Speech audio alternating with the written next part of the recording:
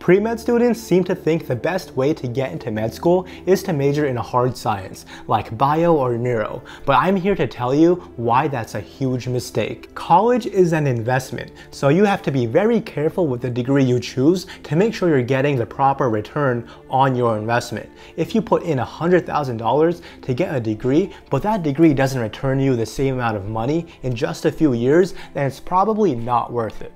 In this video, I'm going to explain why hard science majors don't have the best ROI and what better options there are that can still get you into med school and get you any other job in healthcare that you would want.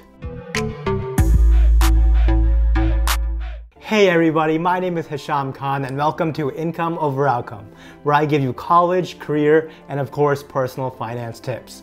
Now, I know a lot of pre-med students struggle with choosing a major, and they really just end up copying everybody else and majoring in biology or neuroscience, something similar to that. The hard truth is that over half of all pre-med students get rejected from every single med school they apply to. So they have to reapply or reevaluate if they really want to go through another 8 years of schooling. That's when they realize that the problem with traditional pre-med majors like bio and neuroscience is that it's really hard to get a job with them right out of undergrad. I also know a bunch of people who realized they no longer wanted to go to med school 2 to 3 years into college, so they had to change their majors because they knew if they didn't, it would be really difficult to get a good job right out of undergrad with a degree in the hard sciences. So they had no choice but to spend more time and money on their degrees. Now, that's not to say it's impossible to get a stable, high-income job with a degree in the hard sciences.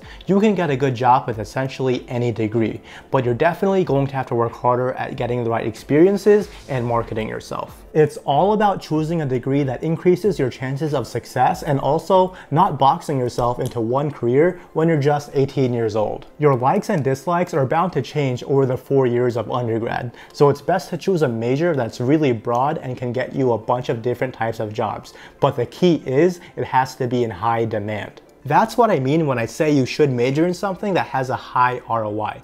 If you spend money on a degree, knowing you have to spend more money to get a higher degree to solidify your chances of getting a job, well then that original degree doesn't have a very high ROI. Especially considering the fact that there are a bunch of undergrad majors out there that have really good ROIs right out of college, and they can still allow you to get into grad school if you want to do that. I believe your undergrad major should be in something that can get you a really good job even if you don't plan on joining the workforce right after college. And of course, it should keep the doors open for you to go to med school or grad school if you still choose to do that. A common misconception is that med schools really want you to major in the hard sciences, but that couldn't be further from the truth. All they really want is for you to have taken all their med school prereqs like anatomy and physiology, have a high GPA with a solid MCAT score, show you have critical thinking skills, and have a solid passion for the healthcare industry. You can major in virtually anything you want if you fulfill those requirements. The perfect pre-med major should be something that's not too difficult,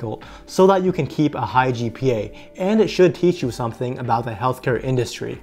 Lucky for you, I know a handful of majors that do exactly that, and they can still allow you to get a really good high-paying job right out of undergrad if you choose to never go to grad school. The first major is health information management. Now, I may be a little biased because this is what I have my degree in, but I think this is the best degree for pre-med students. Not only do you learn exactly how the healthcare industry works, which is something no bio class is going to teach you, but you also have to take a bunch of pre-med courses. I had to take classes in anatomy, physiology, and patho just to get into this major, and I totally could have gone to med school if I wanted to, but that was never my goal. Instead, I got hired at a really lucrative and impactful healthcare consulting job right out of undergrad, and I talk all about that in this video over here.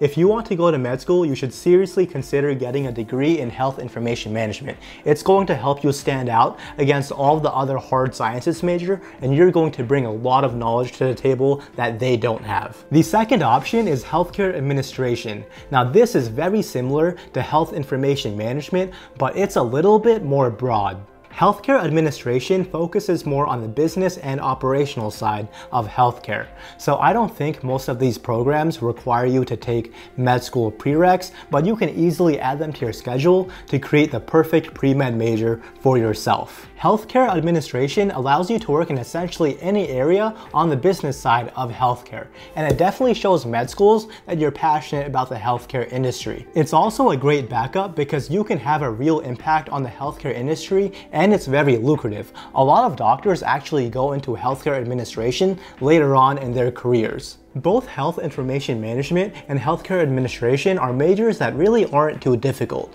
so you'll put in way less hours to studying than those kids with traditional pre-med majors. That also means it'll be way easier for you to keep up a higher GPA, which is something we all know med schools look at.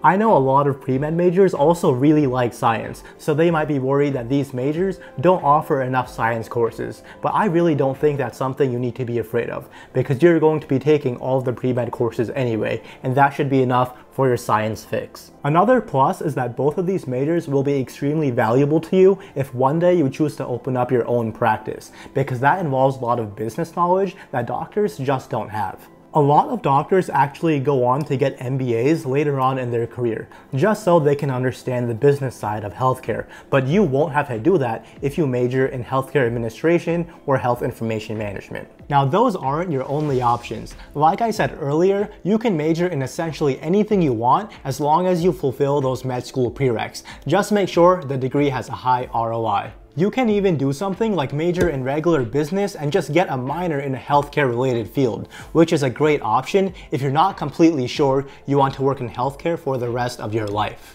Getting any of the degrees I talked about in this video will make you a stronger candidate for med school because it's going to help you stand out against all those kids who majored in the hard sciences. Those degrees coupled with volunteering and working in a hospital while you're still in school, which is something you should be doing anyway, will really improve your chances of getting into med school the first time around. But who cares if you don't get in the first time? Your backup plan is still a really high-paying job right out of undergrad. I hope you were able to learn that there are a bunch of different options out there for you. If you found this video helpful, be sure to hit that like button and subscribe for more content. I read all of your questions and comments, so be sure to leave them down below and come back on Tuesday for another video. But until then, take care.